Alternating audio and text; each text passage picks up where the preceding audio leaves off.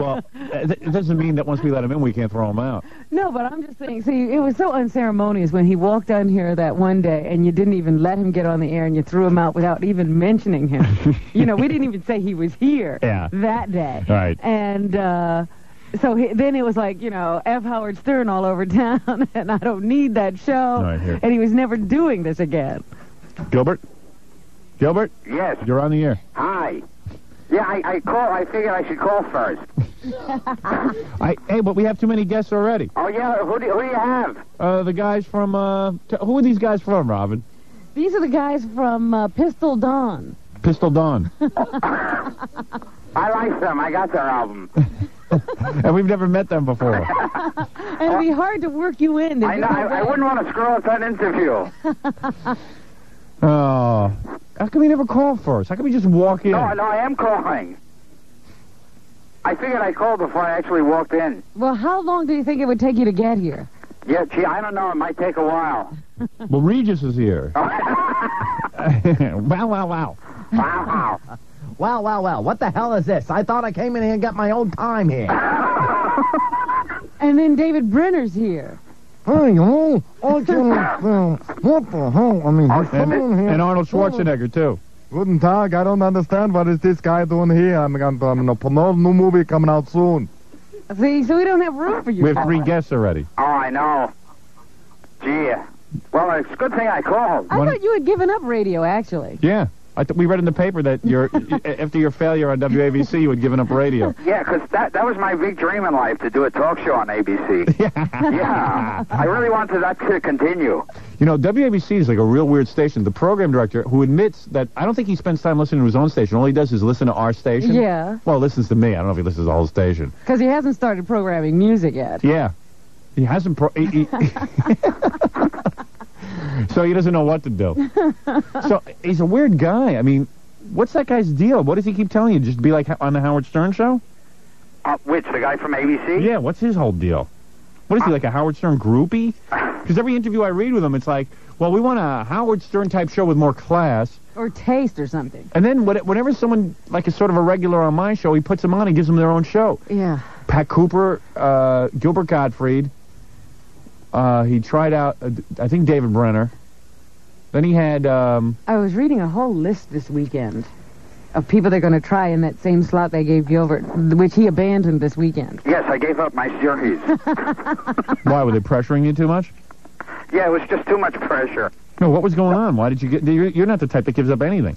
No, it was never supposed to be a whole show, like a whole series of shows. They just called me up. They said Joy Behar had a sickness in the family. She had to be out of town. Would you just take over, as a favor to us? You'll do a guest spot. Yeah. And then this girl in the Post wrote it up as like I was trying my own series. your own, Hey, I like you better on the phone. Yeah, well, you know something, Howard. I hear this week Leslie West has his own show on ABC. It's like a guitar thing. And guests. They don't know what to do with that thing. They just can't get that off the ground. Well, I was a little upset because what they said in the paper this weekend was that Gilbert decided that his radio wasn't his cup of tea. Yeah. So that's why he comes here. Did us a favor. I'm not really good on radio, so I just go to Howard's show over and over. How fast can you get over here? It might take a while. All right, so come on over. Okay. Okay. He's coming over. Well, at least he called first. Oh, please. Got to give him that. Well, from now on, that's what he has to do. Yeah. Even when he walks in, he has to get on the phone and ask for me. What a nut. I said to him the other week, I said, just call us first. And he stands there and he shakes his head. Yeah. I keep telling you, oh, you cut off all your hair. Yeah. Looks nice. My Auschwitz look. Yeah. You know what? Gilbert never tells us anything either, and that's what we were talking about in the office one day, how he'll have things going on, but he won't tell us. So I'm in the movie theater this weekend, and what are they promoting? What's the new trailer? Problem Child 2. Yeah, he told us about that one. He just never tells us when he's getting a radio show. No, I don't remember him saying he was in Problem. This is a sequel to that John Ritter. And you did Larry King, right? Yes. Did you see the interview with Robin Williams on PBS? No. With David Frost? No. Robin Williams shaved his hands and his arms. I'm not kidding. You know how hairy he is? Oh, yeah. They shaved it all off. Yeah, There's he's no got hair. those bushy shoulders. Yeah, but too. he's hairless now. Ooh. I mean, he's entirely hairless. Like there's no. He looks smaller to me. But the hair. I swear to God, his wrists and his hands look like very, very thin and weak. He always looked like he was wearing a sweater. Yeah. All right. Why don't we take a break? Oh, okay. And then when we come back, The minute I come on, there's a Gilbert's break. here. But Gilbert, we got to do news. But you can't. Gilbert doesn't even like us to do commercial breaks. Oh, No. okay. Yeah. Yeah, I want to do my kind of radio, even though I don't like it. I thought radio wasn't your cup of tea. It's not my cup of tea. Do you ever hang out with Ron Williams? You don't get to hang with Oh, those yeah, kind of we guys. party. No, do you know him at all? Not really. Has he ever Not come like to see one. you play? I mean, I know him like the way you know anyone in the business. The way Yeah. you know us. Well, you know. Yeah, like you know anyone in the business, you know, come and go. You know, anyone in the business, yeah. You don't have any show business friends? Yeah, me and Robert Culp. All right. He probably does have like one show business friend, but you'll never get Yeah, it out of because him. Jerry Seinfeld has Leno. Gilbert has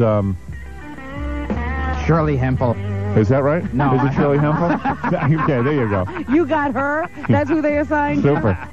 Hey, let me tell you about Best Health All Natural Gourmet Soda and Iced Tea. Let me tell you about the whole industry. Soda. Hey, I don't let my kids drink sodas. On a very rare occasion, if they go to a party or something, I let them have soda. If I'm going to get them soda, I let them have Best Health All Natural Gourmet Soda. And I'll tell you why. See, Yeah. when soda started, when soda was born, Yes. it was full of chemicals and garbage and junk. Yeah, that was the old days. But everybody, you do a soda commercial. Pepsi. Yeah, okay. No Pepsi offense to Chill Out. Pepsi. It's just, you know, there's a lot of chemicals and stuff in there. There's, Pepsi? there's Does a Pepsi commercial? yeah, the one with Tiny Tim and... Oh, that one. You got the right thing, baby. Oh, yeah. Yes. No, I'm with the Chill Out. Chill out. Pepsi. So, Chill yeah, Out he's on the Pepsi Chill Out one where they go, chill out. Yeah, with Ruth Westheimer and Bo Jackson. Yeah. I haven't seen that one. You get paid a lot for that? Oh, a fortune. No, seriously, do you get, like, Actually, not a big amount. it's just the exposure. Yeah. Right. Yeah, that's what What my do you- agent said, at least. You get scale, Yeah. right? Yeah.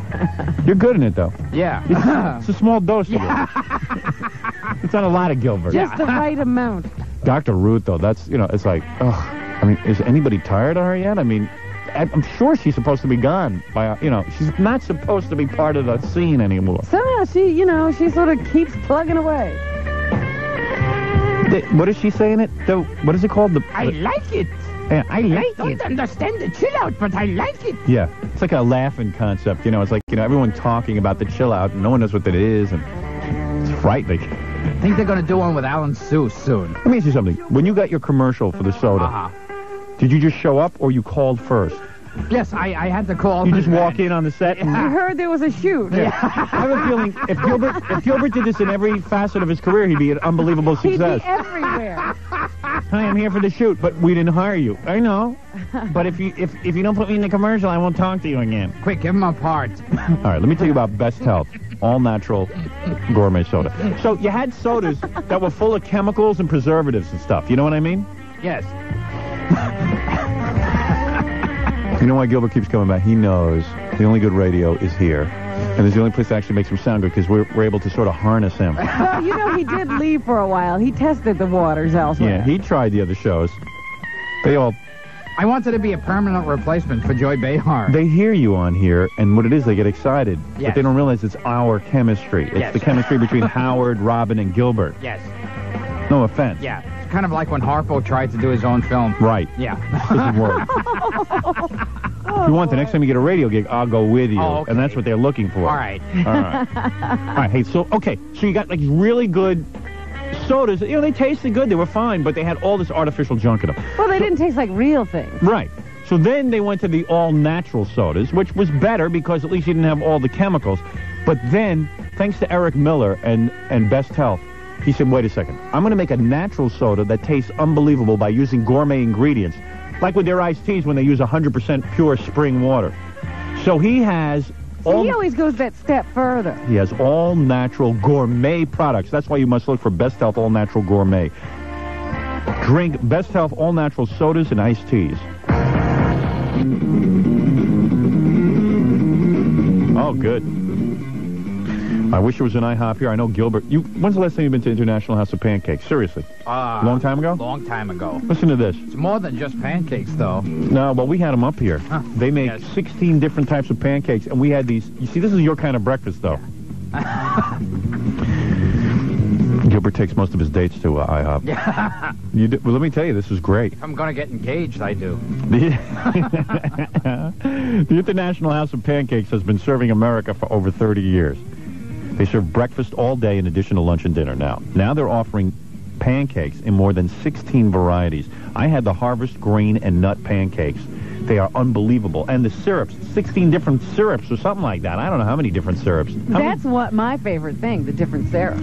Jackie had 3-egg omelet with bacon and cheese. All right, with a side order of bacon. But that was his second omelet. Yeah. That morning. He had a 6-egg omelet.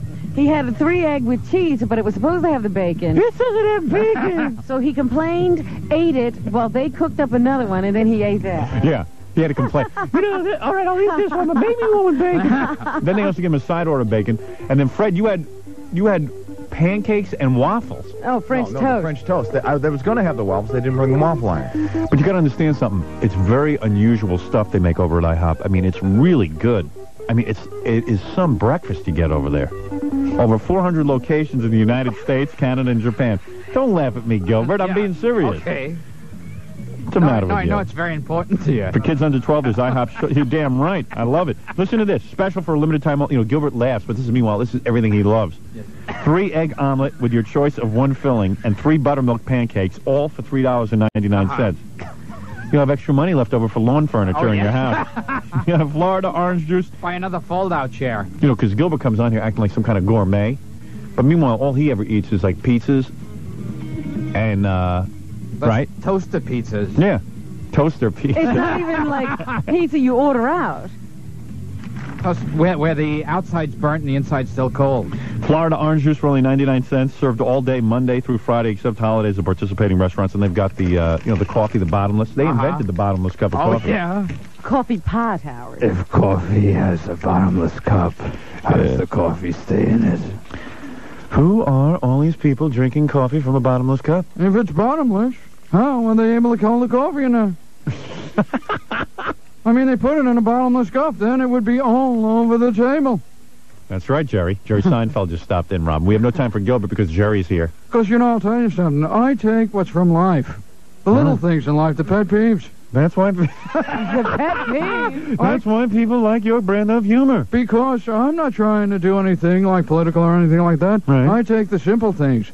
The things that aggravate me. Like what amazes you? Okay, what amazes me is why they put the eraser on a pencil. Right. Why is there an eraser on a pencil? Why not have a separate eraser? Why not have a separate eraser? Right. But this way you got to turn the pencil over. Right, and you have to stop writing. Okay. Here's a topic I know you like. The sky. The sky. Why is the sky blue? Right. Why? Did they originally want it green, and then someone decided that's not a good color? How does the sky get its color? I thought you do a routine on that. How does the sky get its color? Why isn't it just clear? If air is clear... Air is clear. How does it all of a sudden become blue? What, you mean you put it in a bottle, it's clear, but then you send it up and it's blue? This makes no sense to me. Who decides what color the sky should be? Who are these people? Thank you, Jerry. Well, hey, let me tell you something. That's very, very good material. Why is the ocean wet? Did they want a dry ocean, but the fish were complaining? Come on, hey. It's great to have Jerry Seinfeld and Gilbert in the same room. Well, Gilbert, you must be plugging something. Okay. I know Philadelphia, June 10th. All right. On the 10th, that's Funny Where Bone. in Philadelphia? Funny Bones? Funny Bone. Right. And I don't know where I am in Woodbridge. I like on the how 9th. Gilbert like tries to get the name of the club a little bit wrong, so it's like it doesn't act like it's an important game. Actually, it's Funny Bone. Meanwhile, the place is probably Funny Bones. Funny Bones. I don't know the name in Woodbridge, though. I'm working Woodbridge, New Jersey, on 9th. I have no idea what the name of the club is. That's also Gilbert's move. But he Yeah, got up but I actually early don't know. Yeah. to do this. All right. Yes. Yes. Yes. You did Larry King, I heard. Yes. Pennsylvania. I got a copy of that. How did that go? That went good. Yeah. Did he like it? He likes me. Yeah. Yeah. So he sat there and did that funny little laugh the of his? best. the best, he had on an author. He had on an author. This was about when I got off. Did he propose to you? I love you. You look fantastic. I've always wanted you. You look great. I gotta tell you. Boy. You look good, Gilbert. You didn't bring up his marriage and stuff, did you? No. No. Why doesn't anyone bring that up? Especially Everybody's Gilbert. so polite. Yeah, I don't get it. No, that's why he won't have me on. I'll go on there. I want to go on next week. Hey, let's call up and get me booked. I don't know how you're going to do that when they won't take your call. I'm willing to fly to Washington to be on that show. Just to do this. Yeah. Because I once said to Larry, hey, I'll be on your show if you let me on satellite. He goes, hey, I want you on the show, but not on satellite. I'm one of those people that can't get away with the satellite. Right. He'll take Demi Moore, but not you. Right. Did you have to go there, Gilbert? You weren't on satellite, were you? No. I was on the radio show. Yeah. Oh, you weren't on the TV show? No. But when I got in there, it was like 2 in the morning, and he had some author on, and he was dozing off. The author or Larry King? No, Larry King. He had his face in his hand, and his eyes were closed. The engineer said, come over and look through the window. Are you kidding? He was sleeping. While he was doing the interview, or was it like during the commercial? Well, this guy was talking about fulfilling your dreams and everything, and he went into a whole long speech, and Larry King just put his hand there, and put fell his face asleep? in his head and fell asleep. He started dreaming. That's pretty funny. If it worked. So then, like, what did they do? They went in and woke him up? Yeah, I don't know. No, I mean, he's able to fall asleep for, like, I think 2 minutes and then wake up. The engineer just, like, nudged me and said, quick, look. He's really into the show. Look, if you were up proposing as much as Larry does during the day. You know, I got to ask Duke Zebar for an energy drink. No, you should then slip his hand into warm water so he peed all over his pants. Hey, I wet myself. Oh, damn, how did that happen? Jeez. How does Larry King do the show? While peeing on himself. I want to know about these late-night disc jockeys who pee all over themselves. How is it that nobody calls him and asks him about his marriage? I mean, that's like in the news every day. How is it, how is it that... He can get away with that.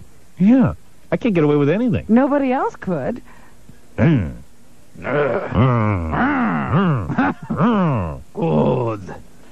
Trend.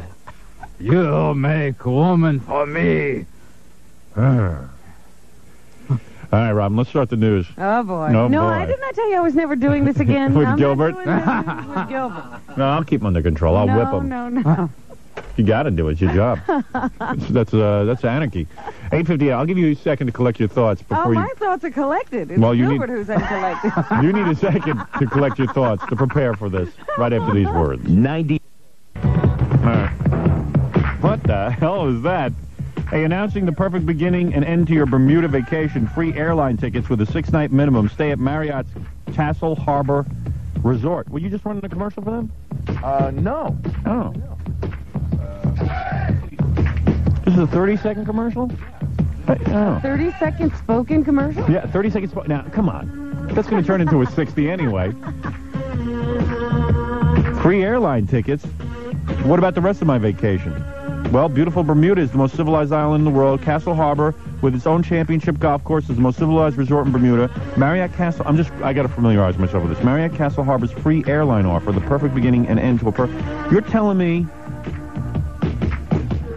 I can get free airline tickets with a 6-night minimum stay at Marriott's Castle Harbor Resort. I can get free airline tickets. That's what this is saying. That's unbelievable. That's unbelievable. Hey, move. That's an amazing offer, Robin. You've never, right? No. Call your travel professional at 1-800-223-6388. I'm telling you the truth. According to this piece of paper, Gilbert, Yes, sir. you could go to Bermuda. Yes, sir. Yes. Yes, Yes. sir. She's saying yes, sir. Yes, sir. No, he was just saying Yes, yes, sir. yes, but now you've given him another idea. Yes, sir. 1-800-223-6388. Yes, Mr. Howard. Hey, Gilbert, you had a couple of minutes to think about how you're going to calm down during the news. Yes, Mr. Howard. Robin, I'm very excited about the facts you handed me. I don't know if I can contain myself. I am being mentioned as a possible replacement for Johnny Carson on The Tonight Show. And I am very thrilled to accept that. Well, not by anybody important, Howard. Well, If Howard Stern's going to be a permanent replacement, should I kiss up to him like I do with Johnny? All right. What happened to your impression of Stephen Wright? Yeah, it's turned into Larry King. Yeah, let me help you I out. haven't heard him for a while. If Johnny Carson... If Johnny... No. Just listen for a second. Okay, You're sorry. good. If Johnny Carson goes and leaves the Tonight Show and Howard Stern... Oh, that's it. Yeah.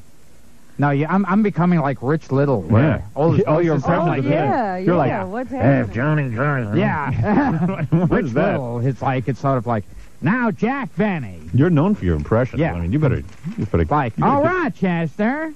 Oh, look, Jack Nicholson just walked in. Hi. Here's Edith Bunker. Oh, it's Edith Bunker. Archie. Why, James Cagney's here, you dirty rat. Have you seen Rich Little lately?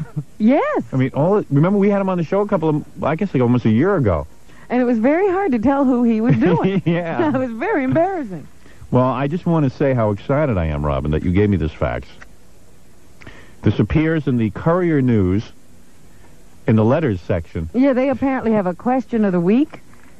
Who should follow Carson as Tonight Show host? And Jim of Holland Township recommended me.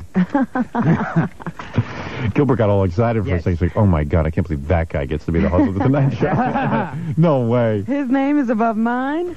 It says here, I don't think Jay Leno should follow Johnny Carson on the Tonight Show. I don't think Jay has everything that is needed to carry the show for a long time. I think he should be replaced. I would recommend Howard Stern, who is on the morning radio every day for hours on end. Howard is very comedic and has a quick wit, which is similar to what Johnny has. Also, Howard would appreciate the several $1 million a year salary a lot more than Jay Leno would. So I think somebody like Howard Stern is needed. Unfortunately, Howard's material at the moment is a little off color for some people, but I think with the Tonight Show writers, he could tone that down. I could tone it down. You know what? You can work clean with writers. I could, with writers. Given writers. Writers other than Jackie and Fred who insist on giving me dirty lines. When Howard does an interview, he can still be as witty and quick, off the mark, as Johnny is. See, I've done interviews. I could interview Gilbert like in Johnny Carson style and do it in an interesting way. You know what I'm saying? I could change. Oh, Gilbert, you should really call first. I'm interviewing the Gabor sisters, and you just can't stop in, Gil. Howard also has a loyal following. His daytime radio show has maintained an audience for years, and once he's accepted on NBC TV, he'll maintain that kind of following he does on the radio. For 20, 30 years, just like Johnny. Yeah. Well, I don't think that this is bad logic.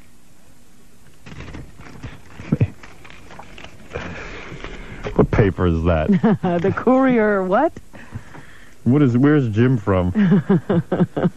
He lives on Mars with you, doesn't he, Fred? My neighbor. He was your neighbor. No, that's very nice, Jim. Thank you. Thank you, Jim. Oh. Well, you Very get so big great in love. media. A lot of people listen to him. This guy Jim is going to be very important one day. You'll see. Robin, what is in the news? Gilbert, just relax. Okay, I'm sorry. All right. If you have something pertinent to say. Yes, Yeah, all we right. like when you chime in. It's just, Yeah, you know. just It's just, if I want Choose your- anything, I'll just call from the outside. right. Choose your moments, Gilbert. That's Yeah. all we're Okay. saying. And Gilbert will be at Funny Bones in Philadelphia coming up June 10th. On the 10th. on the 10th, Robin. And And he somewhere in doesn't know Woodbridge, about New Woodbridge. Jersey. Yes. Woodbridge, New Jersey. On the 9th. But Look for him. Call his name in Woodbridge. Yeah, exactly. Meanwhile, Howard, we have another maniac on the loose. Gilbert. Besides Gilbert. Gilbert's here right now. I don't care. I won't call before I come in. No, this guy is attacking women with a screwdriver, they think. Oh, yeah, I heard about that Women guy. who live and work on the in lower Manhattan have been attacked in the subways. This guy apparently follows his victims for a while, stalks and follows, and then starts stabbing and punching. Didn't he stab the first one in her ass? Yes, he was poking her in the butt as she walked up the stairs, and she just felt this sharp pain, and all of a sudden she realized how hard he was stabbing her. Maybe he was taking her temperature. Well, obviously he doesn't know quite how to do it. Man. Mother, Yeah. mother, it was horrible. She got stabbed in the butt, mother. It's so horrible down there. Oh, dear. The Well, subway. anyway. Such a safe place. Yeah, let's see. What did he do? He never talks to the victims, and he doesn't rob them so far. The first You stab attack him in the butt. What's there to talk about? occurred Want to talk about what I just did to you? before 6 o'clock on Wednesday at the Spring Street IRT station on Lafayette Avenue. A 36-year-old woman was waiting or walking up the stairs and felt a sharp pain in her buttocks, then realized that a man was jabbing her with a screwdriver. Phillips head or regular? Is that important? Hey, I'm interested. The next day at 7:30, he followed a 22-year-old woman from the IRT Canal Street subway station near Lafayette to the lobby of her building. The male punched her and began to jab her with a sharp instrument. In each case, the attacker fled into the subway. The first two victims were treated at hospitals and released, but this latest one, the latest attack, that woman is in serious condition. And they don't have a picture of this guy or anything? I mean, nobody can identify him? Well, they've described him as a heavy-set black man. Sounds like Gilbert. 25 years old, 5'10", and 225 pounds, clean-shaven with a medium complexion. He's dressed in dark pants and a dark shirt. He should be easy to find. There's only about 50 billion of those on the street. But it sounds like he doesn't shower either because he never changes his clothes. He might have the same outfit, several times. Oh, I see. He just wears like a uniform. Several of the same outfits. Well, anyway, this latest victim, he followed her. It was, again, the Broadway Lafayette subway station on the IND line. He punched and repeatedly stabbed the victim in the ear, face, and back. Someone should arrest Al Sharpton. It sounds like him. 5'10". They didn't say he had a big pompadour. Pompadour. Big pompadour haircut. Hey, Fred, tell Robin how you used to attack women in the subway with a level. Oh, stop. Used to stab them in their ass. Well, I used to think that was the greatest piece of equipment with that little green stuff in it. It's nice. He'd go all the way into the green thing. Anyway, all of the victims have been white between the ages of 22 and 36. That's all Gilbert's victims. And they say this guy is a lot more vicious than the Dart Man. Oh, yeah. And it seems that the viciousness of his attacks is increasing as he goes along. Do they have a special name for this guy? No, not yet. Screwdriver Man. My problem is I gotta throw away the screwdriver after each attack. And why is that? Yeah, after a foot gets contaminated by being up the butt, you don't wanna put that screwdriver back in your pocket. Once you stab a girl up the butt with it, you're certainly not gonna put it back in your pants. And then they can use it as evidence against you. So I gotta have a clean screwdriver each time. Yes. Well, that's nice. Or carry around a wash and dry. Haven't you been asked to host your own show on WABC on weekends? Oh, yeah, but I didn't feel that it was my cup of tea. I feel personally my cup of tea is stabbing a girl in the butt. I see. Yeah. That's what you're good at. That's my cup of tea. See, originally, Joy Behar was supposed to stab people in the butt. But now you're she doing had to it. go out of town. Well, anyway, police are looking for anyone with information on this man because they want to get him off the street quickly. He's very dangerous. And the Guardian Angels, they're going to give up their radio show to go catch him? to go man the subway station. I think that beret is on their heads too tight. Hey, but wait a second. What are you going to... Don't you think it's kind of weird that, like, black guys now all of a sudden are into this dart man, butt man, screwdriver man thing? What is this, a new... kind of what is it? I mean, it's not like they're doing it for money or something. They're not grabbing a purse. No, it's just hostility toward white women. I have that same hostility, but I control it. You haven't stabbed anyone yet. Not in the butt. Oh, boy. Help me, butt man. The Riddler's attacking. Butt man, huh? Hey, we can call you Butt Man. Hey, it's me, butt man. And where's the butt phone? Yeah. Oh, let me reach for it. Oh. Another tragedy this weekend, Howard. Quickly, Robin, the butt computer. A 3-year-old boy wandered onto the Amtrak train tracks and was hit by a train, of course, and killed. Where were his parents? Now, whose fault is this? Everybody's blaming Amtrak, saying Amtrak should have put up fences. A fence? Yeah, because there was no fence around this particular portion of the track, and apparently there's this park that the boy was in playing, and his mother was there, and he wandered onto the train tracks because nobody was watching him. 3-year-old you got to watch all the time, though. And now he's dead. They said even so, one of the train guys jumped off the train and tried to resuscitate him, but they said the kid was all over the place. Right. Well, hey, I mean, I don't know the whole situation, but it does seem to me that even when my kids are in the backyard, I watch. When they were 3, I would watch them. It's... Yeah, there's another story in the papers that doesn't get as much play as this of a 3-year-old out on Long Island who was found in the bottom of a pool. Now, there's nobody to blame. Right.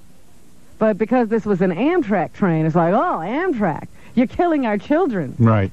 But you got to watch a baby. You don't let a baby go wandering off. I mean, the train tracks aren't right in the park. Right. I mean, that baby had to be gone. So the kid was pretty far away from its mother. Yeah, I don't know. And gone a pretty long time to get that far. Gilbert, you're an expert on such things. Oh, well, he was running away from me. I was trying to stab him in the butt. Oh, I see. So that's what it was about. You were chasing him with a screwdriver. Yeah, he said it's either get run over by a train or get stabbed in the butt. I see. And he chose pretty the easy train. decision. That makes sense. Easy decision. Well, everybody's carrying on like, it's the train's responsibility to watch the kids. I blame the train. I blame his butt. His white butt. I blame that big white butt. Also in the news, we lost someone who's been a part of our lives for many, many years. The fabric Fred? of our lives, Howard. Fred? No, we can't lose him for some reason. No, him I can't lose. But David Ruffin of the Temptations, we did lose. Now, he was good. Now, he had a black butt, which wasn't as favorable to me. I heard he was having some problems. No, he wasn't having any problems. He was getting all the crack he wanted. Oh, he had no problem. He was a rich guy, though, right? Not rich. No, I don't think he was absolutely rich. Ruffin was 50 years old, and now there are reports that he spent his last day at a crack house. I guess he knew it was his last day. Might as well try everything. Now, I tried to house my screwdriver in a crack, but I didn't have the sunshine on that cloudy day, I'll tell you that. And I died. But they're now saying, yes, and this is a pretty weird story. Right. Because he was delivered to the hospital in a limo. Right. And then the limo sped off. Yes. So now they're looking for the limo driver. Apparently he was with a friend of his. He and this friend, they now say, borrowed the limo from a limo company and then went to visit a crack house. And then all of a sudden, they came out of the crack house. David didn't look too good, and they rushed him to a hospital where he died. I have a number of the limo driver who drove David Ruffin to the hospital. Really? Yes. You want to hear it? Should I call him? Absolutely. Nobody else has talked to this guy.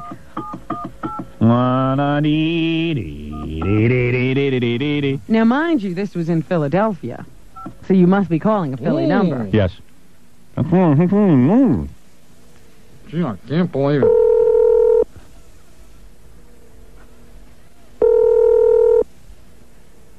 He might not be there. This is the guy who drove. David Ruffin on his last night. That's right. He's not there. Oh. He's hiding from the police. Yeah, because they want to talk to him. Police have not released his name yet. I don't know how you got it. Anyway, Ruffin lived in Philadelphia since 1989 with his girlfriend, they say here. And she says he resisted his efforts to get him to give up the drugs.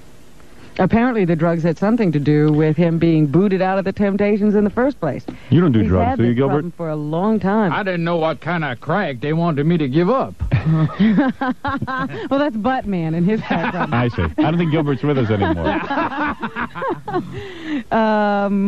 In the 1988 book Temptations, Otis Williams, I had one a of temptation to stab someone in the butt. the original Temptations. See how Gilbert gets on a theme and he'll never get off it, And- no matter what we're doing? And he'll never let us get through This is anything. the problem.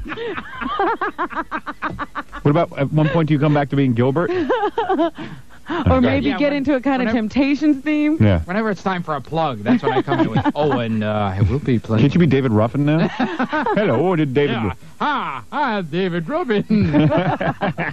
There you go.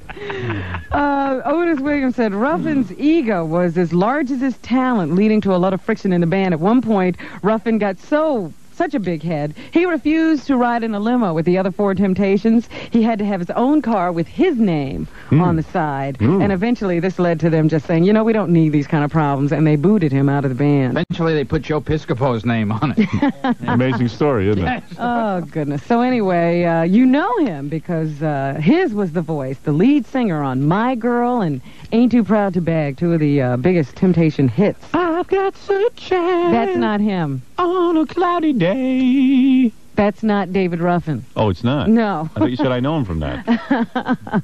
I don't know him from that?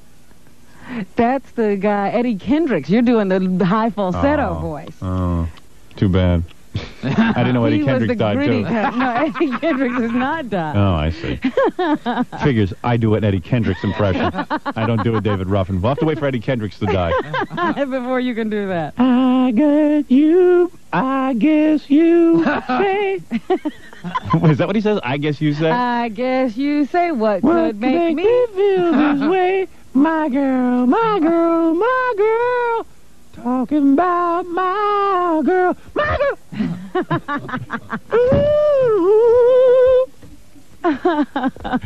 Anyway. Yeah.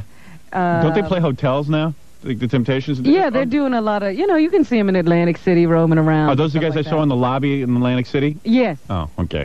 They played 9 guys now. Well, it was always 5 guys, but there's only like 1 or 2 of the originals left in it. And they were walking around the hotel wearing big Temptations jackets. Like, so that like girls, I guess, would recognize We them. gotta go on stage in a minute, but first let's take your bags up to your room. How else are you supposed to recognize them if they don't wear their names? We'll be back right after these words.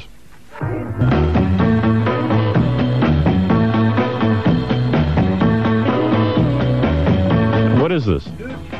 Oh, Nutrisystem. Well, I have no problem talking about that. Nobody likes thin more than me, Robin. Thin is in. And look at yourself in your bathing suit. Look at you. You look horrible. You really do. You know what it is? You've been making excuses. Ever since I started doing Nutrisystem commercials, you've been making excuses. Every time I do one, you make an excuse. You don't need that. You can do it yourself, right? Of course you can do it. But you haven't. Yep. You've been making excuses. Now Nutrisystem has a special sale event that has taken away your last excuse, because everyone's excuse is, well, it costs too much money. Well, now it doesn't. Listen to this. Pay for a 15-pound program and lose the rest for free. That's right. Pay for a 15-pound program and lose the rest for free.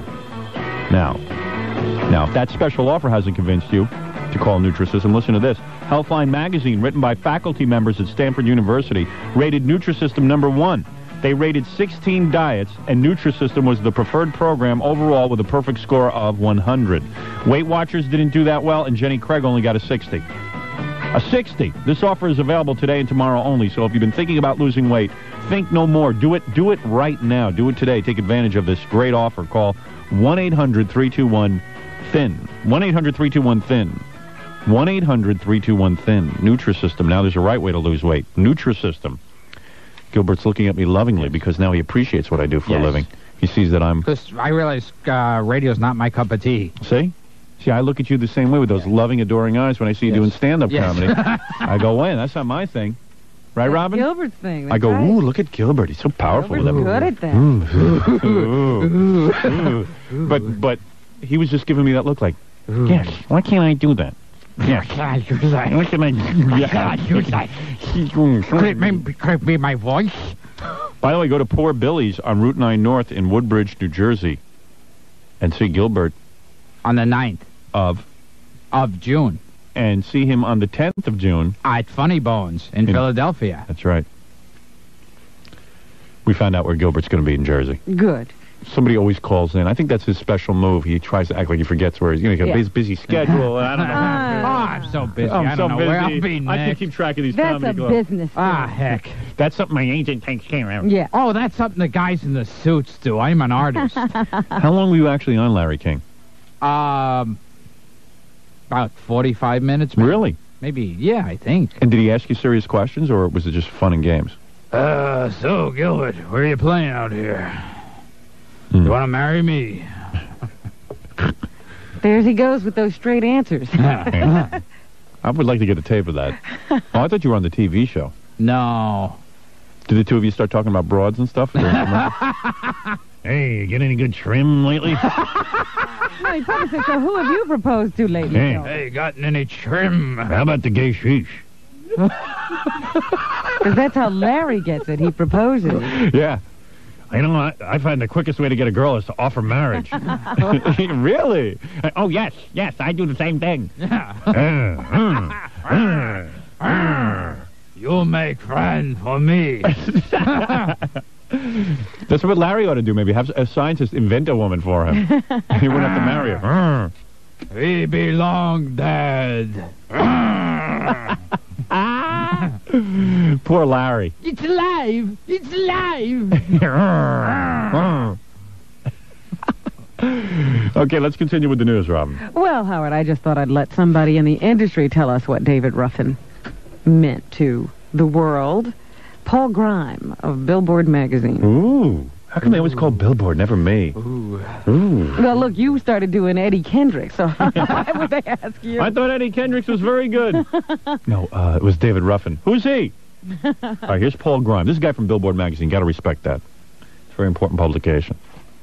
David Ruffin wasn't as much of a household name as Gladys Knight or Smokey Robinson or Diana Ross from the Motown assemblies. Nice eulogy. Yeah, he wasn't really much. He never made a name for Nobody himself. liked him. Okay, granted, he didn't have a career, but still, attention must be paid. He was the main here we go. voice of the Temptations, and they certainly were. Motown was the songs that he sang lead on. My Girl and Ain't Too Proud to Beg are very much a part of the fabric of our lives. Ooh. Well, let's have him at the funeral. Now, granted, he didn't really have much of a career, and no one knew who he was. Well, granted, he sucked as a singer, Yeah. but as a human being, he was a very nice His guy. career was over in no time, Yeah, but I know. all that aside. Did you see in the paper it said his limousine had mink flooring and, Right, the one he put his name on the side of it Yeah. had mink on the floor. and mink seats? Yeah. That's great. You know, instead of like saving up your money and like saying, hey, maybe one day this will end, he's busy with mink seats on his limousine. Well, he did have $30,000 in traveler's checks on him at the time of Did he his really? death. Wow. And they don't know what happened to that either. So Those aren't any good. You can't cash those. So anyway, what else did Paul have to say? Hold on. The Temptations were the top R&B group of all time, but their real significance, I think, is that they transcended that label. And in the 60s, their songs were as much a part of pop playlists as the Beatles and the Stones and the Beach Boys. So that's why we have to remember David Ruffin. And good. Dang good. If you want to attend his funeral, Wait a second. You got Frankenstein in here. Hold on. Yes. it's going to be... Look, Frankenstein will be here for until the next commercial, so I can keep going. Yeah, I want to ask Frankenstein one question, though, Robin. I've never interviewed Frankenstein before. How come you killed that little girl? I tried to stab him in butt. Oh, with a screwdriver. Frankenstein is Buttman. Yeah. So you're saying that you were just trying to stab her in the butt with a screwdriver? And she jump in river. It was Amtrak's fault. I see. Anyhow. All right, go ahead, Robin. Yes, the funeral will be held in Detroit on Saturday at the Bethel AME Baptist Church. So, For David Ruffin. yeah, let's all get there. Gilbert will be appearing there. Have to go there while the brain is still fresh. How come you never burned up in that windmill at the end of Frankenstein 1? And I mean, in other words, you burned up in it, but yet it was You like a came sequel. back, Yeah, yeah. how'd you come back? I fall to water underneath windmill. Oh, that's interesting. Yeah, burning without my cup of tea. Well, anyway, Howard, you know the other big story of the weekend was that it was Tony Awards. Did you see those Frankenstein? That's his favorite. Good. Maybe we should have Gilbert on the TV show again, dress him up as Frankenstein. And do this interview. Yeah, just interview him. Was Frankenstein nominated for anything? Me like Tony Toon. Tony Toon. Tony How about Tommy? Toon. and Baba Booey. Me like Tony Toon and Baba Booey. Well, speaking of Tony Toon. I hate the Tonys. I didn't watch them, Robin. I was protesting. I didn't watch either. Hey, what's the name of that play you told me I should go see? 6 Degrees of Separation. Oh, that's the one my father said was horrible. No, your father has bad taste. Because I gave my wife a birthday gift. I wrote her a little note and said, you know, even though I hate going to plays, because why should I spend like 3 hours of my life sitting through something I hate, or sitting through something I'm not going to remember after 5 minutes, and, you know, totally ruin my whole psyche by going into Manhattan on my day off. Yeah. I just don't understand seeing plays. I just don't get it. I mean, you're bored and you're sitting twitching around in your seat, and that's supposed to be and you're paying for the privilege. That's you. And my father, so I said, oh, Robin found a really good play that doesn't have any music, just talking. And he goes, well, don't go see 6 Degrees of Separation. Has he seen it? Your father's Bob Hope. Don't go see. Don't go see 6 Degrees of Separation. I gotta tell you, boy. What was his problem with that one? Let me make sure I'm saying the right thing. Yeah. Wait.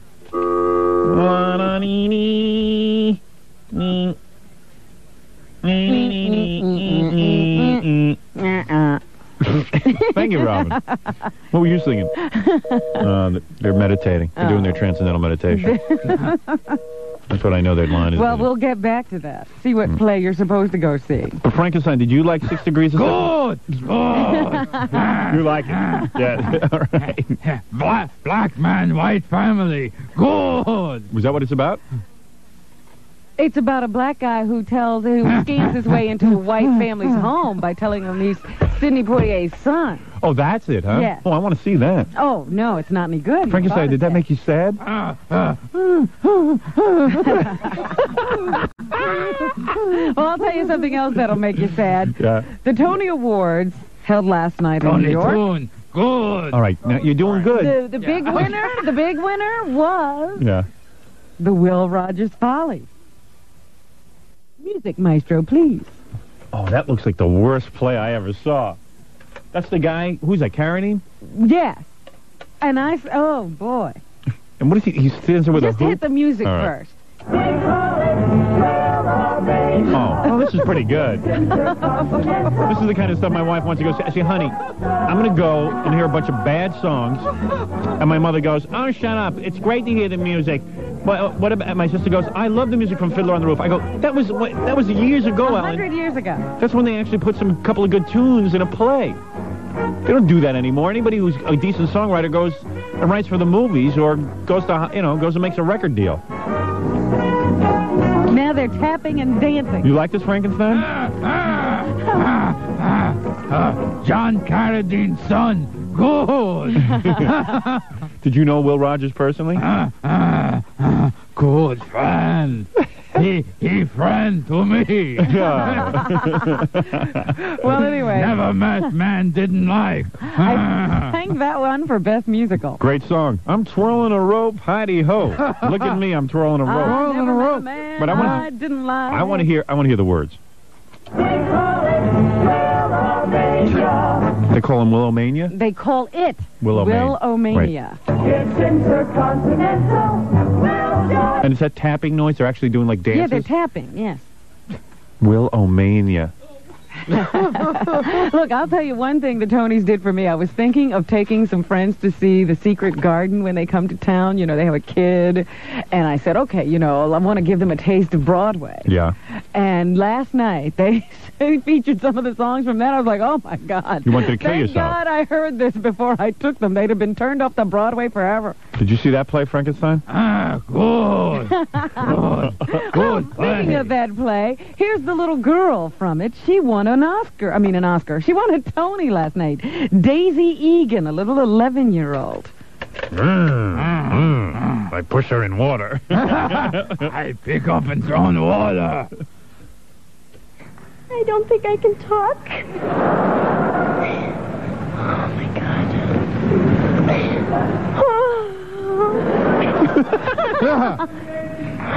Thank you. That's what she's like when I'm in bed with her. Ow! Gilbert makes him cry. Oh, makes all the 12-year-olds cry. I make Here's her a little cry. girl. He comes back. Gilbert, when you're in bed with a woman, does she sound like that? She starts shaking her rattle. Ow! Just so everyone knows what it sounds like when Gilbert's in bed with a woman, I'll play it one more time. I don't think I can talk.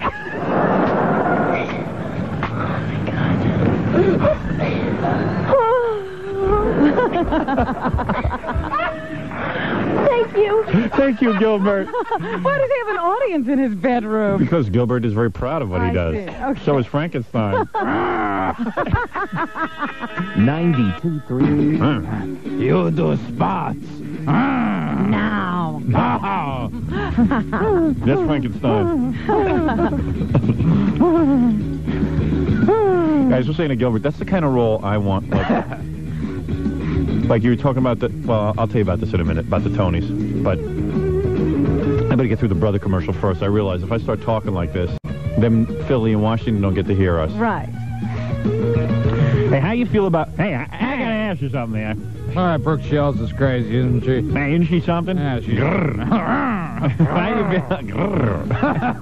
What happened to her? She was such a good actress at 9 and 10. She lost it. She peaked. She's like, you know who she reminds me of? Jay North, Dennis the Menace. He was great as a kid. I was watching that show this weekend. Boy, is that a good show. What, Dennis the Menace? Yeah. Because I was watching Pretty Baby, and Brooke Shields was really good in it. This one, Jay North, Dennis was annoying Mr. Wilson because Mr. Wilson was going to paint in his backyard. Mm-hmm. And that was the whole premise. That was it. Just Jay North annoying him. Carried that whole show himself. Well, you know what's funny? Whenever I see these little Daisy Egan's now, you know, thanks to Jay North and all these other kids and Patty Duke, I wonder who is she being abused and tortured Well, you when tell she's me. not on stage? I don't think I can talk. Because my mother's beating me. All right, listen. Hey, that's just speculation. No, of course she doesn't beat her. Hey, if you own a computer and you've been waiting for great printing, I'm talking about a great printer. Brother makes great stuff. If their printer is half as good as their fax machine and their Brother P-Touch. Frankenstein, do you like Brother? You do? I didn't even know you knew it. Do you have a computer? Desktop.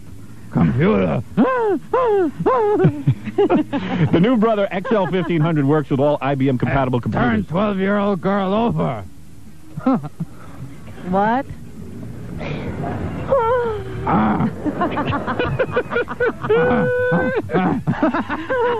The new Brother XL1500 works with all IBM-compatible computers. It's a high-speed 24-pin dot matrix printer with complete graphics and letter-quality text capabilities. It has that was an attractive noise. It has bottom and rear feeds, so you can use it without anything. So you can use it with anything, from multi-part forms to invoices. It also gives you a choice of type styles and even an 8K memory buffer so you can print one project while working on another. All I can tell you is, if you know anything about the Brother Company, and you know anything about computers, you will know that... If you know anything, Frankenstein. Brother XL1500. Brother XL1500 is the only printer to buy. Check it out today at the Wiz from PC Richards. Sitting here with Frankenstein, who'll be appearing at... Poor with Billy. Gilbert Gottfried. Yeah. You like Gilbert, right? He's good. Friend. Poor Billy's at Route 9 North in Woodbridge. Woodbridge. Good. That's right. In Woodbridge, and that'll be on June 9th. Woodbridge, New Jersey. Good. And Frankenstein, you'll be there watching Gilbert, right? And on June 10th, you'll be in Philadelphia? Funny bone. With Gilbert? Gilbert Gottfried, good friend. you make woman for me. All right, anyway, so we're talking about the Tonys. Yes, and, Like, you know, they had, like, that guy Topo there. Topol. The guy from Fiddler on the Roof. Topo Gigio. The guy from Fiddler on the Roof. Like, that's one of those cool roles that I would like to get, like Yul Brynner in The King and I. Yul Brynner left a $20 million estate. From doing that. Over and over and over again. It'd be like 80 years old and it'd be like... Dun, dun, dun, dun, dun, dun, and people are like, oh, Yul Brynner. And the same role over and over again. That guy Topo is still singing... If I were rich man, and now the cool thing about him is he's not young anymore, so he actually looks like that guy. Yeah, he's grown into the role. Hey, because you know what was wrong with The King and I, the movie, is that you couldn't understand why Yul Brynner died. He was a young guy. Right. Now, Made sense. made sense. Yeah. Who are these people who go to see Yul Brynner? I mean, at least see him when he has cancer. That's right. That makes sense. Makes more sense that Of way. course, the kid I had say- cancer. Go to a play if the actor has cancer. Then it's realistic. That's right. It's intriguing. Made That's it more one of my pet poignant. peeves. Yeah. So the point is that I would like one of those roles. I would actually like a role like Frankenstein, because everyone used to say Boris Karloff was a great actor. But I would like a role where I didn't have to say anything, except, you know, like, or Bela Lugosi even, Yeah. who buried, I reminded Gilbert, that buried himself in a In coffin that thing, yeah. with a cape and his Dracula stuff on, his makeup. And they buried him right next to Aunt B. Didn't they? And Tarzan. Tarzan was another guy who went All that way. people who get stuck in their roles, they get buried in the same They get buried in the same cemetery. You got Tarzan, Aunt B, and Dracula all buried next to each other. They're saving a funeral plot for Goober. Right. Aunt B lived right next to Mount Pilot when she died, and had people calling her Aunt B.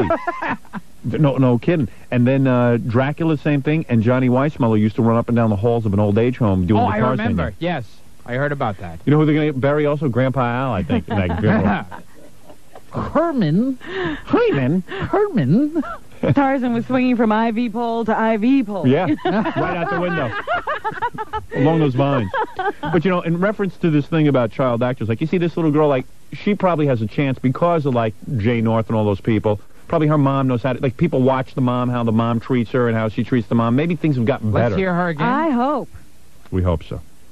She seems like Because we won't know for 20 years. that really does have to be, like, maybe the cutest speech I've ever heard. I don't think I can talk. Okay, hold on. Oh, yes. Oh, that's good. Thank you. Oh, it's okay. You don't have to thank You don't me. have to say thanks. Thank you. No, thank you. All right, Robin, let's continue. Wait a minute. So, Leah Salonga, who was one of the Asians who got to play an Asian role in Miss Saigon. Asian. White actor, good. She said this was like a dream come true. Oh, this can't be for real. I remember watching these on TV when I was a little girl in Manila, and this can't be real. I thought for a second I played the wrong card. She sounds like She sounds like a little girl. sounds like this one. I don't think I can talk. Okay, just relax your legs. Oh, stop it, Frankenstein. Oh, wait. You're Hold welcome. on. Thank you. That's okay. I'd like to first of all thank God for all of his blessings. I'd also like to thank Actors Equity for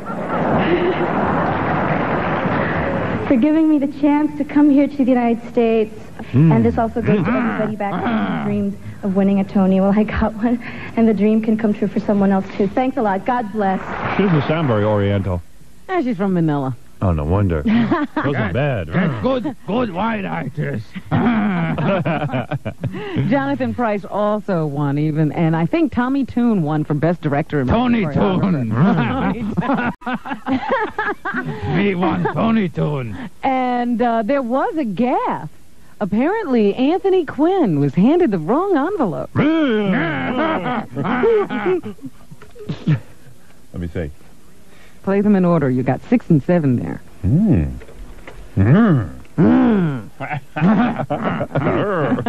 Hey, Play in order. Tony Award goes to Lost in Yonkers. Neil Simon, producer, Emmanuel. Oh, my God. No, Nurse. It's Tommy Toon. Was it really a, was you Yeah, kidding? apparently he didn't, they gave him the wrong envelope, so when he opened it, it had the wrong name in it. I feel like Zorba the Jerk. So just how is he going to deal with it? he's another actor with no range when you really think of it. Yeah, he's got another one of those He's careers. that Greek guy all the time. Yeah. Yeah, he's a Greek Frankenstein. Let's see what Anthony thought of it. Would they interview him about it? Yeah. At this point, I'm going to go home and I'm going to ask my wife, how did I look? And if I looked embarrassed, if I looked like I'd committed a terrible horrendous error, I think I'll perspire for about 2 seconds and forget about it. Thanks, Dad. So anyway, that was the Tony Award for this year. What else is going on? What about Jerry Seinfeld? Oh, you'd like that. I'm not going to play that for Come on, you. do it. Ha, ha, ha, ha, Do it ha. up. Come on. No. Which is this? Not yet. No. First, let's talk about Michael Landon. Michael Landon was given an award this weekend. Thanks to him, there was a park named after him opening up in his neighborhood. But he was too ill to accept the award on his own, so he sent his wife and his son. His wife collected the award, and his son made a speech. Just give him an award for making it to the weekend.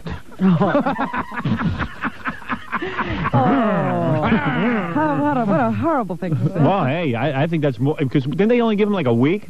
They gave him 4. Yeah, it's got to be past 4 weeks, I got to tell you. So he's a survivor. Boy, he's wild. Hey, how about that Michael Landon, boy? Boy, that cancer's wild, isn't it? And how wild is you know what, boy? I got to tell you. It kills a lot of people, you know. I'll tell you that, boy. Well, you know, just about everybody. Well, I can't imagine how many people have been lost to cancer. Boy. I got to do that. Grrr. Rather a night with Brooke Shields than with cancer. I don't mind telling you. All right, so this is Michael Landon Jr.? This is Mike Landon. Oh, Mike Landon. Oh, there's Michael and Mike. Yeah. No, it's Lon Green. It means more to me than I could express in words. My younger children will be playing ball on this field someday, and I hope that I'm going to do my best to be there watching them. Again, thank you for this honor, and God bless you.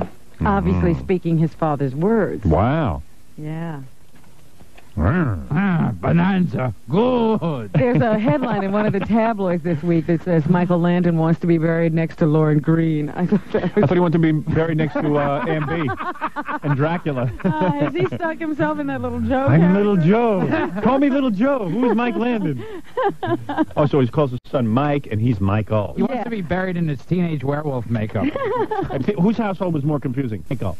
I don't know. It's like they forget how to name people when they go to Hollywood. Well, Daisy. What is it, honey? Hey, I wasn't calling you. I was calling Daisy Jr. How come you didn't say Daisy Jr. then? Huh? Why don't you say that? Gilbert, you're a junior, aren't you? Yeah. Gilbert Gottfried Jr.? Yeah. Yes. Frankenstein Jr. Good. Richard Pryor is in the news. Do you know he underwent open heart bypass surgery last Wednesday at the UCLA Medical Center? There were rumors around that he had had a couple of heart attacks over the last week or so. He always looks like he's dying. Well, he has admitted he's been suffering from multiple sclerosis for the last 5 years. So, Yeah. now his heart's going on it. That's the only thing he's suffering from, I'm sure. Meanwhile... Michael Landon laughs at Richard Pryor. I think you want the odds. I think Michael Landon's got a better chance of making it. Oh, dear. Hey, I got to tell you, boy, Michael Landon's in bad shape, but Richard Pryor, wow, I tell you, I don't think he's going to make it to the weekend. Well, they described Richard's surgery as totally successful. Really? Yeah, and he's been upgraded to stable condition. It's upgraded to dead. So, well, that's his sense of humor, lady. They said he was well enough to crack a few jokes. So anyway, Black Crow's Chris Robinson, Yeah? he's in trouble again. I'm kidding. I got him coming in here this week. Nah, he Yeah. won't make it. Why? I don't think so. What happened?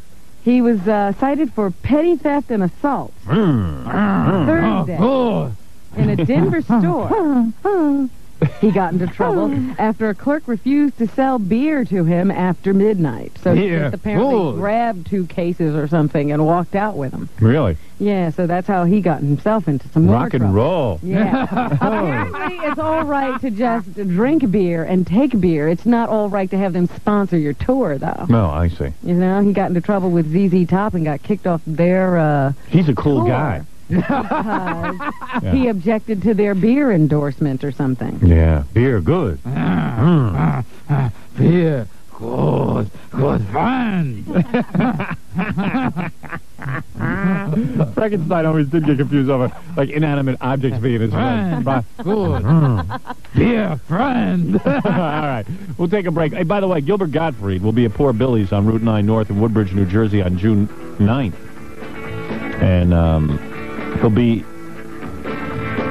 June 10th, he'll be at... The Funny Bone in Philadelphia. Okay. I'm doing that from memory. Yeah. Hey, Dial-A-Mattress. I got to tell you, boy. I got to tell you, that's crazy, isn't Hey, isn't it? that great, huh? How about that Michael Landon, huh? Yeah. Hey, how about Richard Pryor? Hey, how about Aunt B? A and B? Aunt B. Oh, Aunt B. Boy, they upgraded him to rigor mortis, but I want to tell you. I got to tell you. Dial-A-Mattress, the national shop-at-home service, now has express delivery. Dial-A-Mattress is the best. They have express delivery throughout the tri-state area, including Philly, the Poconos, the Hamptons, South I'll be Shore, in Philly. Cape May, and Delaware. I know you will. Yeah. One easy call to 1-800-MATTRES. You can have your mattress delivered at your convenience anytime up until midnight, 7 days a week, 365 days a year. Planning on moving this weekend? Dial-A-Mattress will deliver Saturday or Sunday till midnight. You pick up the you pick the time. Do you understand this, Gilbert? Yes. They will deliver. Wait a minute. On Saturdays and Sundays. They will deliver weeknights at your convenience. Instead of it being at their convenience, it's at your convenience. I'll tell you something. A person like this, to have it delivered at your convenience, it's not like the usual mattress company. They're going to say, well, I'm going to deliver it when I want to. Right. Not when you want to sleep. Isn't that great? Yeah, I'm going to deliver at 3 o'clock in the morning because that's when I'm not busy. Because it's convenient. It's convenient for me, but what is it for you? That's right. They don't care for you. They don't care a thing.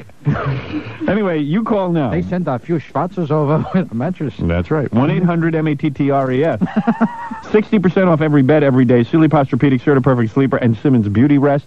They have water beds, they have sheets, they have pillowcases, they have everything. And it's great. 2-hour delivery. Just a 2 hours. It's not like another mattress company. They'll send you a week. A week it takes them to Sometimes deliver. 3 months. Sometimes 3 months to deliver one mattress. That's right. Remember, 1-800-MATTRES. Hello. I'm here to... Buy, sell. Gilbert is mouthing off in here. About? It's about everything. Ooh. He's very upset. Yeah. Sorry. His career, he's got to make Not sure going things... quite the No, way? it's going very well. It's just Oh, he's got to I make would sure say it's so. maintained at a certain level of professionalism. Yeah. And he's very, very adamant about it. He's prominently featured in that trailer for Problem Child, too. I think they beefed up his role. I thought Problem Child didn't do well. No, it did do well. It did? That was the only comedy that made a profit that year. You're kidding, because I thought they made a sequel for What kind of money did that gross? I think it was like 60 million. So when you went in... 60 million? When you went in to, like, negotiate and say, hey, you know, they wanted you for the second one, did they give you a better part in the second one? I mean, more lines and stuff? About the same amount of time. How much time do you put in on a movie like that? Not long. It was about a week. How long does it take you to memorize the lines? Is that long? Oh, well, like I really memorized what they put in the script. Oh, you ad-lib? Yeah. Most of it. Oh, like I even met. I don't even. So Look, each take is different. I don't even look at the script. I don't even look at the I don't even Yeah, every other comedy bombed that year. That was Cadillac Man and Quick Change.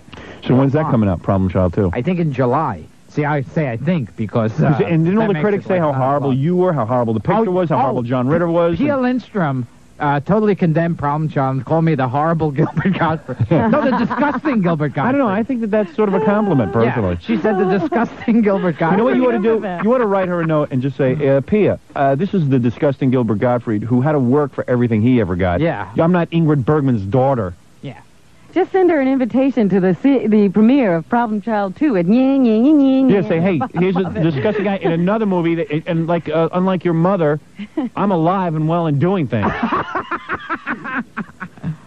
And I'm not like your flabby sister who does nude scenes. And nice to be named after urine. Pia, a pee on you. Hey, listen. I don't like tongue chairs. I don't like critics whose mother is a famous person. I'm always resentful of people who've had a very easy life growing up. I never noticed. Just because your mother was Humphrey Bogart in Casablanca. Right. You think you're important. Impotent. Yeah. I just don't like her.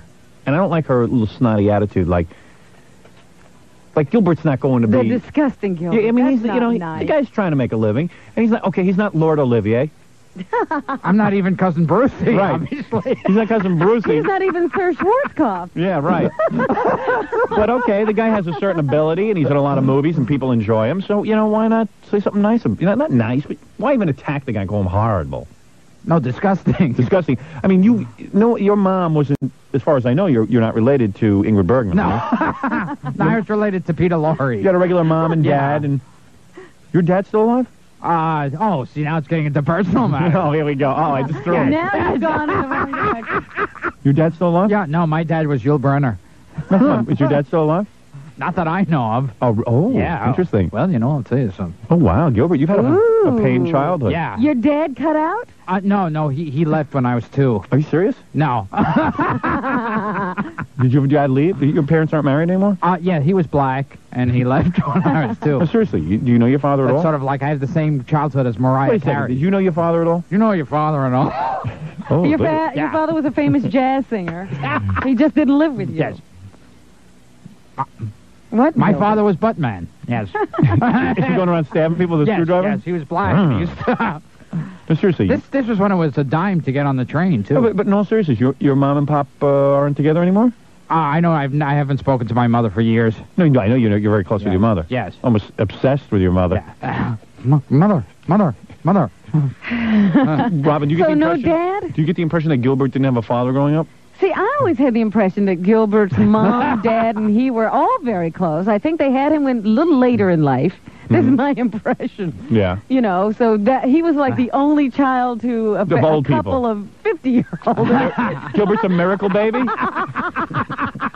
Are you a miracle baby? So they never left him. They were so impressed. It's a miracle. Our Gilbert was born. We always thought we'd be childless, and then Gilbert came into our lives. That's like those babies who are dropped off and Italian couples find them. Right. So we just prayed to Jesus, and he came to us. Then his father died, but Mom stayed on. So Gilbert feels like, totally obligated to keep his mother company. Dad left us enjoying the circus. Once he went to clown college, he changed. He was never the same after that. After he what's learned the how to deal, stuff himself into a Volkswagen. What is it? You're uncomfortable answering this question? What? Would you like to talk about it? Yeah. Yes. Are you uncomfortable? What is it? Your dad? Would you like to share? Did your parents divorce? Can I ask you that? Oh no. You His do remember. father died. I'm telling you. Your father's no longer I alive. feel like Louis Anderson. my Donahue just called. He wants to get you on. Yeah, my father used to come home drunk, and Stop. in one way I was happy he was coming home, but then he would beat my mother, so I would eat. And I'm going to give up comedy just to talk about my drunken father. Unfortunately, my father died when I ate him. He was so drunk that I just ate him one night, and that was the end of it. All right, so the impression that I'm now getting is what your impression is, Robin, that Gilbert's father died, and Gilbert stayed with his mother. My father with Chablis. And Gilbert lived with his mother for a real long time because he didn't want to leave her alone. Right. Well, that's pretty noble. You're a decent guy. Yes, the room is open. Room number 1. That's a decent thing, Gilbert. Yeah. A lot of people say bad stuff about you, but I'm not going to go along with it anymore. It's okay, Gilbert. We even get faxes in. See, I thought you were living with your mother because you just were afraid to enter the world and, and all that stuff, but you were living with your mother because you didn't want to leave her alone. That's cool. Yeah. I'm a cool See, guy. I would feel the same way, though. Yeah. Just to leave Mom alone. Yeah, I'm a real cool guy. I dig it. Yeah, this is a real sensitive moment between us. You, Mr. Self-Centered, is worried about your mother? Yes. All right, Robin. All right, let me continue, Yeah, please. let's finish up here. Because unlike Gilbert, there's a 14-year-old kid who got married yesterday. Gilbert can't even get laid, and he's in his 30s. Ricky Ray. I still have to go back to that 12-year-old girl. Just imagine being Ricky Ray. He is one of 3 brothers who are hemophiliacs, Wow. and he contracted AIDS. Whoa. And he got married? Well, he's planning a December 13th wedding. Let's hope he makes it. He has AIDS and he's able to get laid. I know, I good mean, for that's you. really. That's what I'm in perfectly good shape. You have no disease. I don't even catch colds. His father, Clifford Ray, says he probably wouldn't have considered this Of course had his not. son not been afflicted with the dreaded AIDS. Now, who are the parents of the... Oh, you got a tape. I didn't realize that. I said, he passed away, say, in 2 months. I don't think I can live with myself because I denied him, and I don't think I can look Winona in the face any longer and feel good about myself because of what I denied her. Who's Winona, his wife? That's Winona the little Ryder. 16-year-old who's going to marry him. Now, He's even marrying an older woman. And what about the 16-year-old? I'd love a 16-year-old. And she's cute. You got a picture? Yeah. Well, look at Gilbert. Let me yeah. see that. The husband's not going to be around too much longer. But in other words, what? Can you imagine subjecting your 16-year-old to becoming a widow? But what 16-year-old girl is going to marry a guy? Isn't she going to get AIDS? I don't know. They're not talking about a regular life here. Hey, if I'll get a 16-year-old, give me AIDS. Winona's mother, Debbie Lindbergh, says, I feel I couldn't do better for a son-in-law if we'd hand-picked one. But isn't that sort of sentencing her to death, too? If it would have been anybody else, I would have said no immediately because of their ages. But because I've known Ricky for so long, I knew how sensible he is. And I told him not to wear a condom. Absolutely no problem at all. Gilbert's searching for a dirty needle to give himself AIDS. Yes, I want AIDS. Maybe girls will feel bad for me. Ricky, frail, his weight dropping, learned in March that the infection he's carried since 1986, as a result of a tainted blood transfusion, has developed into AIDS. Yeah, I just don't understand letting your daughter... When he go bring his body to me. They may start a family in a few years? After he had the bad blood transfusion, he became a homo. What? Oh! No, it doesn't work that way. Winona says she isn't worried about contracting the HIV virus because she and Ricky plan to use safe sex practices. She got money? No. The teens say they may start a family in a few years using artificial insemination through a sperm bank since Ricky's body fluids can transmit the AIDS virus. A few years. But for now, they're focusing on plans for a wedding, setting up house, and staying in school. See? See, Gilbert? Yeah. See, you can get laid. Yeah. See, every time you think you're down and out on a Saturday night, and you're sitting alone eating Chinese food on your lawn chair. AIDS, yeah. Think about it, that guy's getting laid. So there's hope for you. Ricky looked at his young child bride the other day, and he said, you know, you'll probably be a young widow. Winona looked down and started crying, and Ricky said to her, I want you to get remarried again. I want you to have another life after this. And if you don't find somebody, I'll come back and find somebody for you. He's going to come back? Hey, come on. It's 14. I'm back. I told you. Board up the doors. That's Ricky. It's got Ricky's face, but it's got bolts in its face.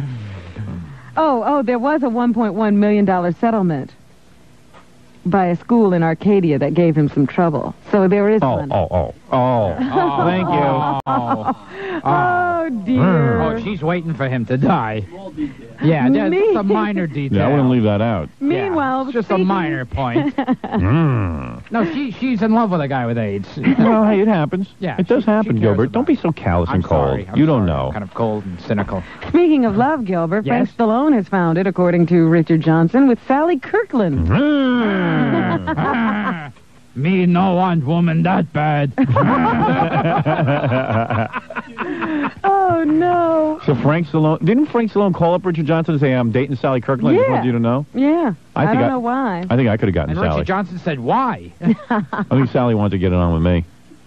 You do? Yeah. Oh, well, you did too. I'm not saying anymore because I don't know. Frankenstein Stallone. All I know is that they say they're blissfully happy. Talented, not me. And he says she's someone you can talk to. She's not like those other girls who can only converse about their nail appointments. Slim Pickens. Speaking of good deeds, Jerry Seinfeld went to I helped Wichita, an old woman across the street. Wichita, Kansas, to help the victims of some tornadoes they had. Hey, don't these victims of tornadoes know that they should move?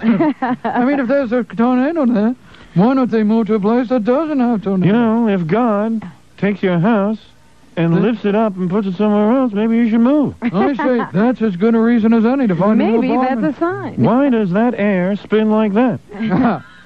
Why? All of a sudden they want to go to the Wizard of Oz? Let them move to another state. Right. So let Jerry tell us Do you know that I could walk through a supermarket and find funny things there? So he looks pretty good. I don't see much damage. In fact, I don't even see anybody's hair messed up. Looks like you came through it all right. Hey, this is no tornado. Everybody looks good. I've seen people look worse on the set of Roseanne. It's very easy to attack Roseanne Barr.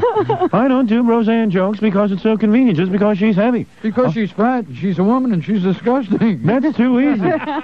You know, Jay and I say don't do Roseanne jokes because it's too easy. We like a challenge. There are two don'ts in this business. Don't do Roseanne jokes, and don't go on vacation when you could be doing a comedy club. That's right. I don't need Roseanne to do material. I could look at anything. For example, look at this. There's a sign on the wall. Who are these people who hang signs on walls for a living? Did they want to put the sign on a door instead? But they're afraid when people are looking at the sign, they'd open the door and hit them in the head? Come on. Here you go. I have a question for you. Right. Yes?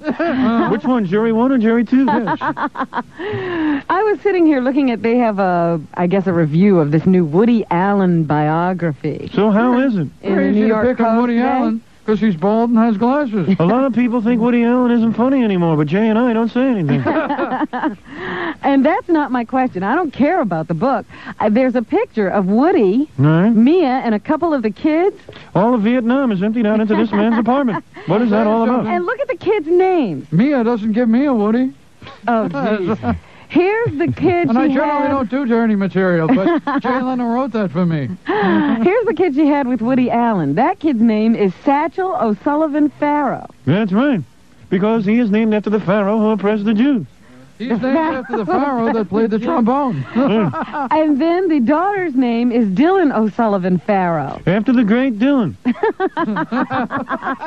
So does Mia just keep all of her kids under the Farrow name?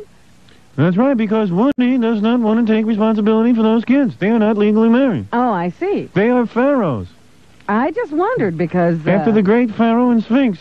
And the You'd pharaoh... think Woody'd want his only kid named Alan. No, because Woody and Mia are not married. And the pharaoh used to wake up at 8 o'clock in the morning and write material. Right. Pharaoh, before he'd oppress the Jews, would write jokes. He would go right to the pyramid, get to the typewriter, and start writing material. Yeah. He'd look in the morning paper. That's right. You know that the pharaoh could walk through the Sphinx and just come up with material. Just say, hey, Terry, you're so talented. Do a joke about megaphones. megaphones. Why do people need megaphones? Why? Did an ordinary microphone's not loud enough? You need something? Why? People can't yell? So people need a megaphone. There you go. Hey, I didn't think of yelling. Gee, why? Did people get together one day and say, hey, it looks bad if people start yelling, they'll start spitting at the mouth. Right. Very good material. Yeah. I mean, it's not great material, but just that right off the top of your off head. the top of your head, it's Go ahead, okay. ask me about any little thing. All right. Airlines.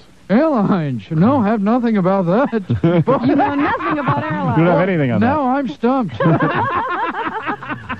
All Oh, right. boy. Well, Howard, one of my favorite events has happened. The cow calling contest. Moo moo. That happened this weekend in Miami, Texas. Come here, Roseanne. In the Panhandle. This was the 43rd annual cow calling contest.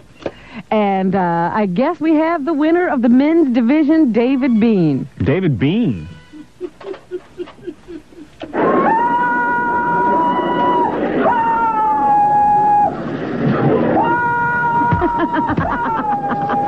Oh, just hold on. I can talk.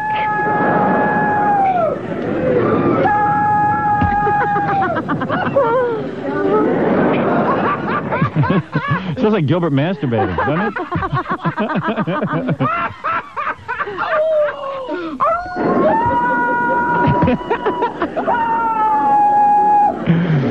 Who is this man?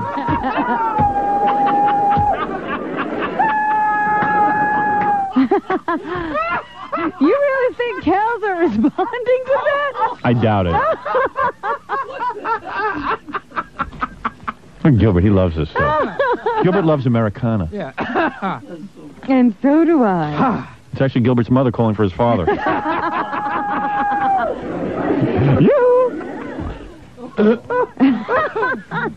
I don't want to talk about it. Yes. Yes. All right. So that's all she wrote. 10:19. Let's remind everyone Gilbert Gottfried will be at Poor Billy's, Route 9 North in Woodbridge, New Jersey, on the 9th of June. On June 10th in Philadelphia, Funny Bones, it's Gilbert Gottfried. Just gotta let one of those out every once in a while. What time were you on Larry King? What time were you on? What exactly? It was like right after I got off from the club, so it was like 2 in the morning or something. Was it good? I mean, did it go well? Yeah, it was okay. Was that your cup of tea? It wasn't. Well, you know, radio's not my cup of tea. Yeah, it really isn't. I really wanted to take over for Joy Behar and be a permanent guest host. What happened over at ABC? Like, they asked you to fill in on Saturdays, and then they told you were no good? No, they asked me back. And then you said no? Yeah. Why? You just, well, I decided it wasn't my cup of tea. Right. But didn't they want you to do it with Richard Bay? Oh, yeah. Now I know why it wasn't your cup of tea. Is that what happened? Yeah, well, they were asking me back with a few different ways, and I said no. You want to just go on as you? Yeah. And they said, no, we want to put you on with another guy. Yeah. Like Well, what happened the first time you went on? They said they acted as if that was a disaster in the paper. Well, they made it in the paper like it was like I was trying to take over their show, like trying to do a series out of it. Oh. To me, it was like a guest spot. Right. And then all of a sudden they write this big article. Big review. Yeah. Yeah, all like, right. I thought, what, this is a big review on like one night? One morning? That show business is rough. Yeah. It's a one-nighter. It's really tough there. Let me remind everyone the Jackie Penthouse Joke Page Martling this Wednesday, June 5th. Fortunately, not a conflict with Gilbert's dates. Good. At Bananas Comedy Club. Yes, I'll be in Woodbridge, New Jersey on the 9th, in Poor Billy's, and in Philadelphia on the 10th at Funny Bones. So it's Jackie this Wednesday, June 5th at Bananas Comedy Club in the Fort Lee Holiday Inn. For information, you dial 516-922-WINE. Now, Jackie, this Thursday, June 6th, from 6 to 8 p.m., he'll be autographing his new Polygram video live in concert at Alwick Video in Livingston, New Jersey. Talking to a hooker. Yeah, you know, And I'm chimpanzee, says. you know, Gilbert does all those impressions and everything, but man, all I gotta do is tell a few jokes. I make more money than him. Boy, Gary, this Saturday night at Jimmy Reed's in Ramsey, New Jersey for the big 10th anniversary party. Your chance to win $1,000 in cash and prizes. Don't miss Josie Sang, Stuttering John's Band, appearing at the Red Spot in Staten Island this Thursday, June 6th. For more information, call 516-826-SANG at Big Josie Sang concert.